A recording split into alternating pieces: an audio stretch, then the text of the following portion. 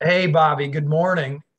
You and I started working together just a few months ago, but clicked immediately as two sales leaders who have this quirky habit of using discovery follow-up emails as a primary coaching tool. And I'd love for our audience to hear, why do you see follow-up emails as such a powerful coaching tool? Yeah, Brent, as you and I have talked about, you can see in about 30 seconds the quality of a discovery call by reviewing that buying roadmap email. The best discovery meetings start with a discovery on the buyer's why. What goal is leading them to talk to you?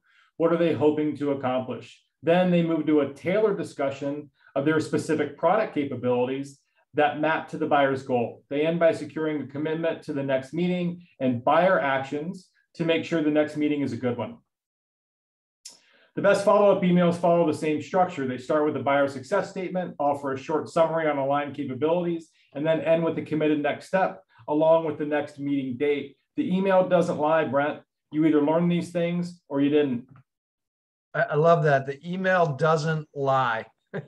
That's a great summary of why follow-up emails are such a great coaching tool. And you mentioned how they also connect the first meeting to the second meeting. Say more about that. So the best meetings with a buying group start with a recap of discovery to date. Often this might be the first slide in the deck to the group.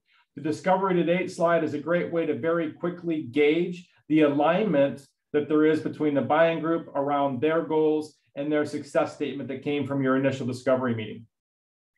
Yeah, I love it. So it's really about using that follow-up email and then connecting it to the deck to make sure everybody's lined up on the success statement. What's the win for them and what actions will they take to secure that win or secure the value?